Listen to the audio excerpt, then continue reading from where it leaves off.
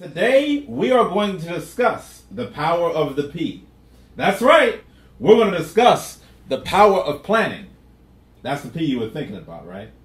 Anyway, let's talk a little bit about planning. Because, when I was in high school, one of the things that my high school teacher used to always tell me was, proper preparation prevents poor performance. Or you could say it the other way. Proper planning prevents poor performance. And when I was young and, fooling around and not really caring much about my success and my education, I really didn't wonder too much what that meant. I didn't understand what that meant.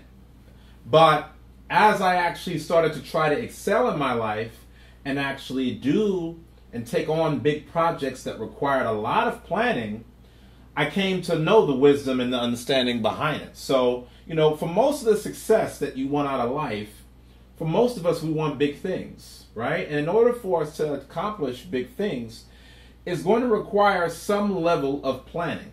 Now, you might be asking me, okay, well, what's the point of planning? How much should I plan? What happens if I don't plan and just go straight into something? We're going to touch on all of those things today. So let's get right into it.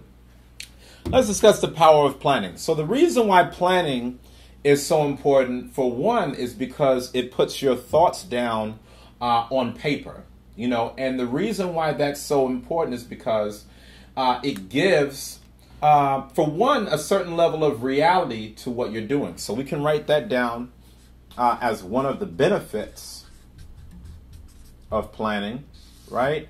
It makes it real, right? So,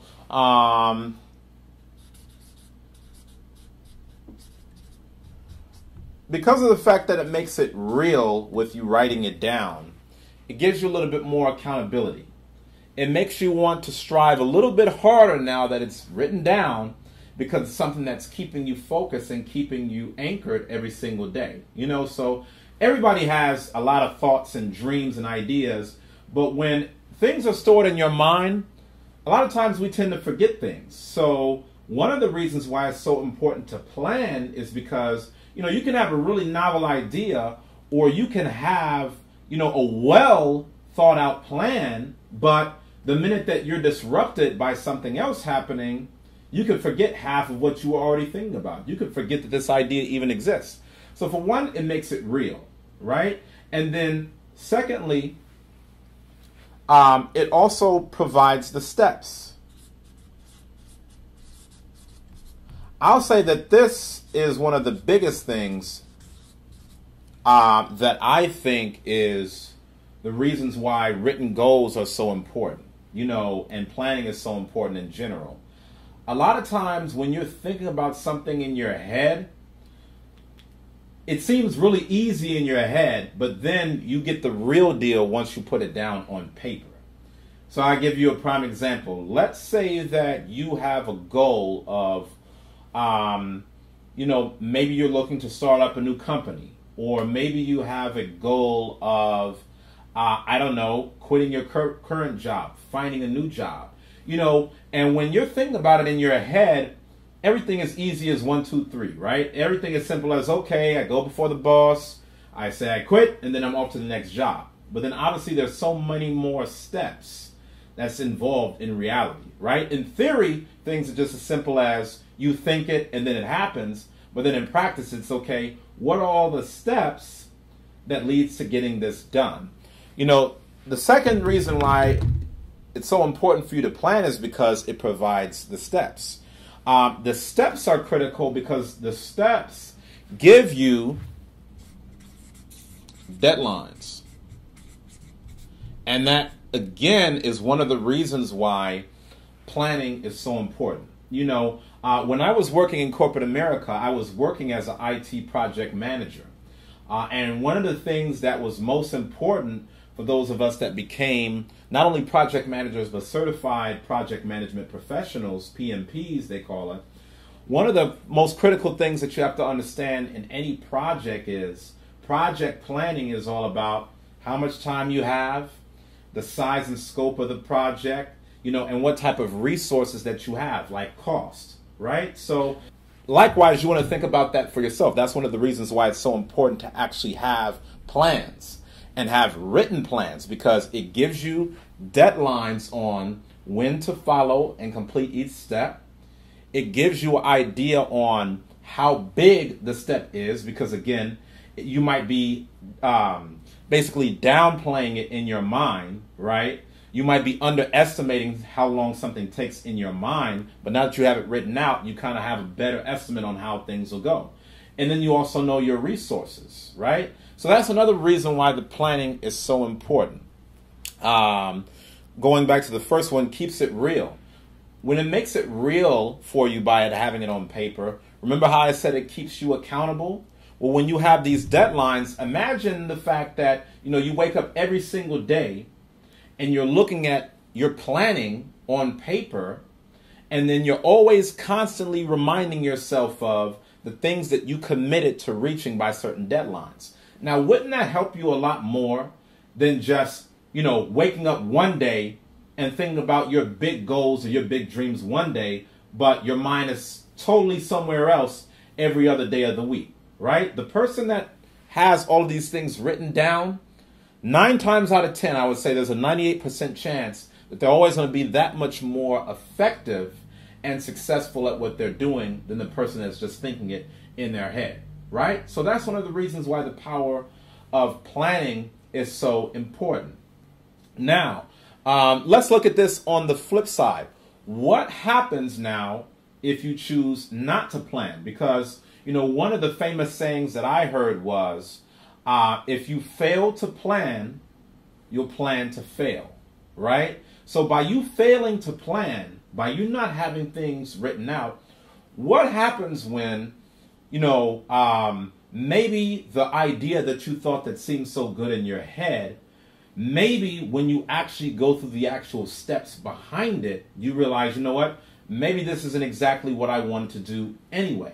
Maybe this isn't exactly how I envisioned it in my dream. See, when you can simulate what you're about to get yourself into via planning and written mapping, it takes away from the trial and error aspect of going into something, making a mistake, and dealing with all the pains that are involved from that. So, one of the downsides, I would say, of not having a written plan is overuse of trial and error, right? Because you're a lot more likely to make an error, or you're more likely to err in your decision making if it's not already planned out. That was one of the things that Napoleon Hill was saying in his book, Think and Grow Rich. I mean, this is one of the most famous books that has been ever written. He says in that book that those who visualize and can look through the problem before they get there, those that envision it every single day, they're much more likely to achieve the success. That's the reason why when you look at a lot of top performers, they usually will either go through rehearsals, visualizations, some type of practice and training where they're simulating what happens before they actually find themselves in the exact situation. So, when you are not planning and you just try to go into it head first, not know what you're getting yourself into, you're losing a lot of time, and then you could be erring in things that could be a lot more fatal. Like, you could get yourself into a situation where, you end up hurting yourself. Imagine if you were trying a stunt, or imagine if you were trying something that required some type of physical activity, and without any research, without any planning, without any preparation on your end, you just went headfirst into it, and then because of the fact that it didn't work 100% ideally, you find yourself injured. You find yourself going to the hospital. You find yourself sick. Think about how much time now, think about how much money is going to take you to recover from that healing if you go to the hospital. Think about how much time it's going to take you to recover from whatever injury you sustained. All of that could have been prevented simply if you had planned, right? So that's just one example, but there's many downsides of poor planning. One thing that I do want to say is, even if you do have a plan, it's important now to understand that even the best laid plans that you have are subject to change, right? And so a lot of times when you are planning, one of the benefits of planning is that it gives you the opportunity to consider multiple scenarios, right?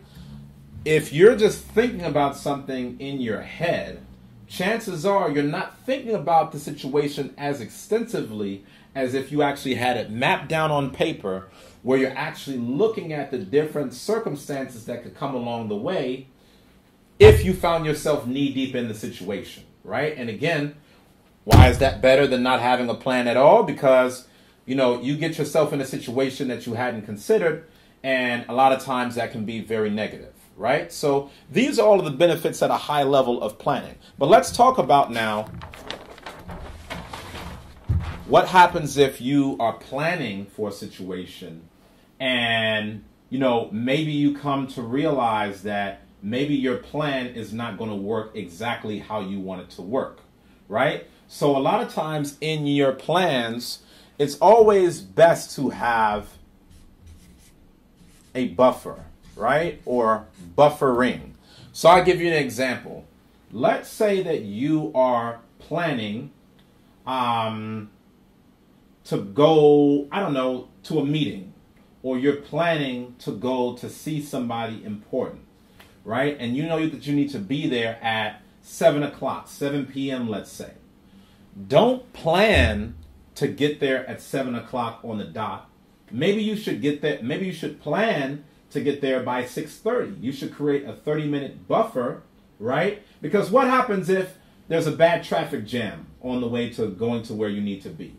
What happens if, you know, you get an important phone call and you find yourself distracted? You know, when you don't allocate for any unexpected occurrences to happen in your planning, that's not good planning. Because remember, what's the adage? Proper planning prevents poor performance. So one of the things that you need to have is a buffer. Now, if you can help it, I would recommend a buffer of 50% when it comes to things like time, at least on time, right? So say, again, you need to be somewhere and, you know, you say, okay, I need to be somewhere. Maybe it's a 30-minute drive to get there, right? Don't leave 30 minutes right before you go on the 30-minute drive, because you're at the mercy of whatever is happening on the street. What if the road is blocked off somewhere to be able to get to a highway, or, you know, you catch a flat?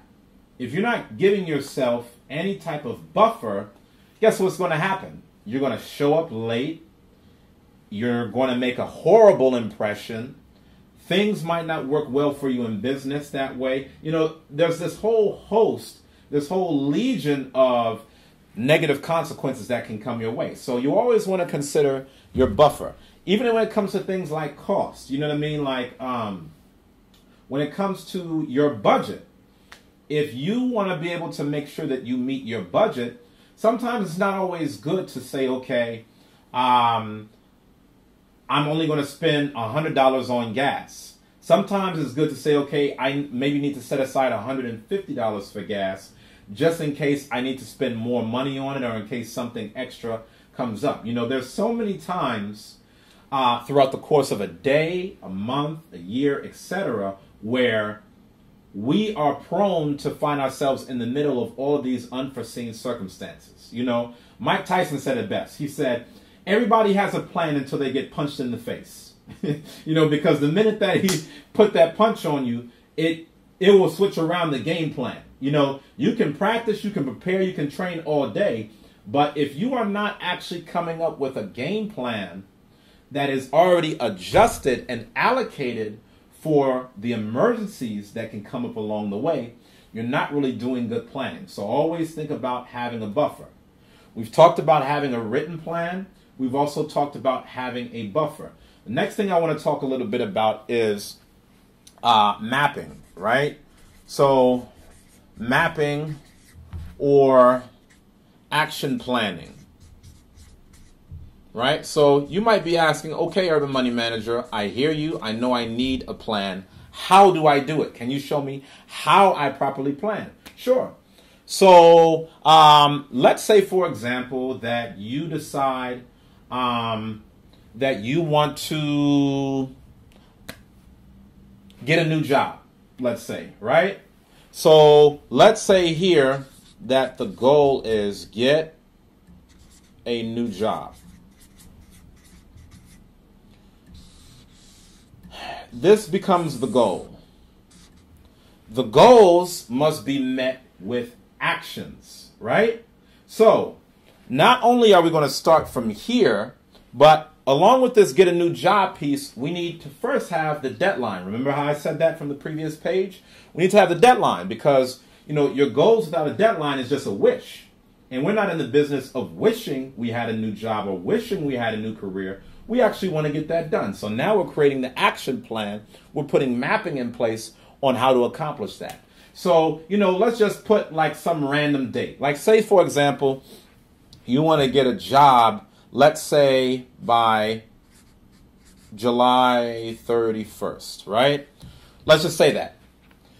When you're coming up with your action plan, you want to be very clear about the goal, and then you want to be very clear about the deadline to which you have to reach that goal. But it's not enough to just put down what your goal is. Now you need to know all of the steps that are going to go into reaching that goal. So, you know, obviously if you're going to get a new job, maybe at a minimum, you're going to need to dust off your resume, right? So maybe you need to list as one task, right? Maybe you need to have like a task list, right? What are all of the tasks that goes into getting a new job? Maybe one task is, you know, working on resume, right? Work on resume. You know, and just brainstorm. You know, what's the next task? Think about, I don't know, get resume paper.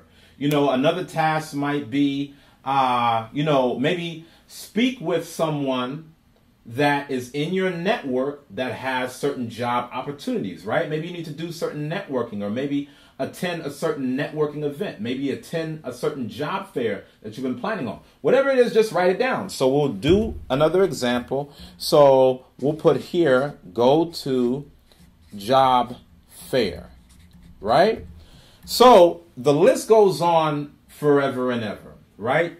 But you need to write down here, very critically, you need to write down all of the steps. Write down all of the steps that gets you to where you need to be, right? And then after you've come out with the full list now, because remember, when you just thought about this as just as a good idea, your brain was not open to all of the possibilities of what needed to be done to be able to get to this big goal. You were only thinking about the big goal, but you were not thinking about the subtasks that were required to get to the bigger goal, right? So now that you are thinking about, okay, what is every single step that goes into it, the next thing that you do is you create deadlines around these tasks, right? So if you're thinking about a July 1 date, I gotta have this new job by then. The office gotta be in my hand. I gotta be ready to step in the office by July 31st, whatever the case may be.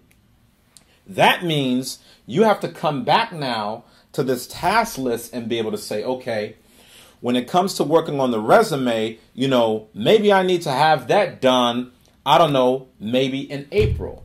Maybe I need to have that done at the beginning of June. You know, maybe I need to go to the job fair at the beginning of July. You know what I mean? Based upon your series of tasks, you need to be able to write down deadlines on how these tasks basically coincide with the bigger goal. And then you need to also map it out. So again, you know, if you know that you need to get in order to get a new job, work on a new resume. So that might be the first step for you. So you could write down here, work on resume, right? So the reason why I'm putting this first, and we can map it out, put it in a box, The reason why I'm putting this first is because let's say you're somebody where, you don't have a current resume and you're thinking about going to the job fair, but should you go to the job fair if you don't have a resume in hand? If you don't have, your professional qualities listed on a sheet of paper or have something prepared, remember, proper preparation, proper planning. If you don't have that ready, you can't go to the job fair. So instead of just thinking about, okay, all of these lists, just in whatever order, now you're actually mapping it out to where you could say, okay, in order to get the new job, I have to first work on the resume. Then and only then can I go to the fair, right? It has to go in that order. But by you actually going through the mental mapping of this, you're going to be smart enough now to know through the map that, okay, I really can't go to the job fair that I heard about until I get the resume together. If I know that the job fair is July 5th, then that means that I need to have my resume probably done by the end of June. I would set as another task, have someone proofread my resume. You see what I'm saying? These are all things that should be appropriately listed on your series of tasks. And then once you put the deadline behind these things, put it in a map. And then you just simply map out, okay, where am I here? Okay, now I've worked out the resume. Boom, done. Okay, now it's time for me to go to the job fair. Okay, I've submitted the resumes at the job fair. Okay, boom, done. Now, there's so many other steps that can lead into this, but this is just giving you an overall framework on how to take one big goal or one big aspiration and how to put it into an effective action plan. All of this comes by proper planning. I assure you that the person that does this and goes through this level of detail is going to outbeat the person that goes into life without a plan every single time. You see what I'm saying? It's just like if two people are going to somewhere where they've never been, and one of those people is driving to the destination using GPS, and another person is just winging it, if you were to bet your money on who gets there first, who would you say? The person with the GPS or the person that's just going there on a hope and a prayer? Right? You need a system of navigation. You need a roadmap to guide you from one point to the next. That's what you're getting right now through the mapping and the action planning. But like I said, you have to make sure that not only in this plan you're putting down the appropriate dates, you need to make sure that you're including buffer time to be able to get to where you need to get, right? And when it comes to your planning, one of the reasons why another component of planning is so important, because when you plan, one of the things that you're also able to do is planning allows you to block out noise, right? Because, again, when you are in the midst of trying to be successful, there's going to be so many things, people, situations, circumstances that's going to be competing for your time, that's going to be competing for your attention, that's going to be competing for your emotions, your energy, etc. You have to start having laser focus on what you're trying to do, right? So the minute that you put a goal in place, is going to help you be able to quickly filter out, okay, with this goal, with these series of tasks, with these deadlines that I now have outlined for myself, what things do I need to be focused on doing and what things should I not do, right? That's all the benefits that comes through planning. It allows you to block out noise because every single day, I guarantee you, somebody's going to call you. Somebody's going to IM you. Somebody's going to present to you their idea, their agenda, their plans. But if their plans don't coincide with your plan, then you need to know, okay, sometimes I'm going to have to decline. But you know what happens? If you have no plan put in place, guess what? You're always going to follow behind somebody else's plan.